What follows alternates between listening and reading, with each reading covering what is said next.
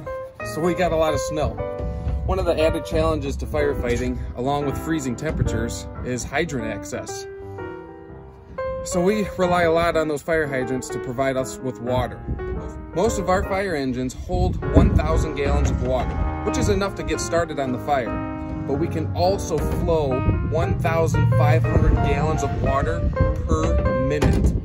So that means getting access to those fire hydrants is vital. With over 1,400 fire hydrants in the city of Sycamore, it's just really not possible for all of us to maintain these fire hydrants, especially on days like today. So what we rely on is help from you guys.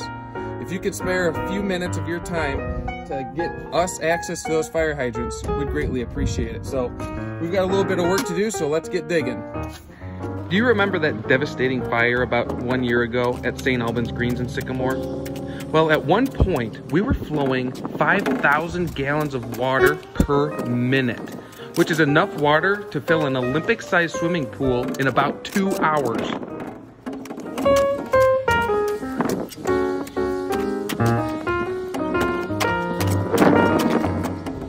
So why do we need so much space around our fire hydrants? Well, we really rely on this hose that's going to go to this spot. So let me connect this and I'll show you.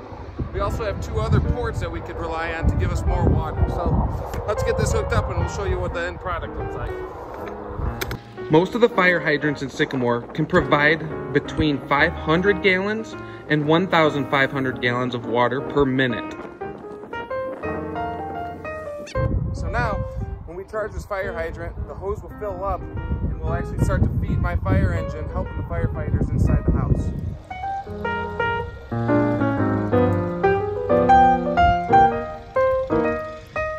So how big around do we need to get? Well, a good rule of thumb is about 3 feet.